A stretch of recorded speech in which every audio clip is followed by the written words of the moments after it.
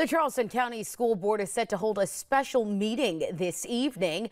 Board member Courtney Waters citing Darlene Dunmeyer-Roberson, Darren Lee Calhoun, and Dr. Carol Temple believes that meeting is to discuss the contract of Superintendent Dr. Eric Gallion.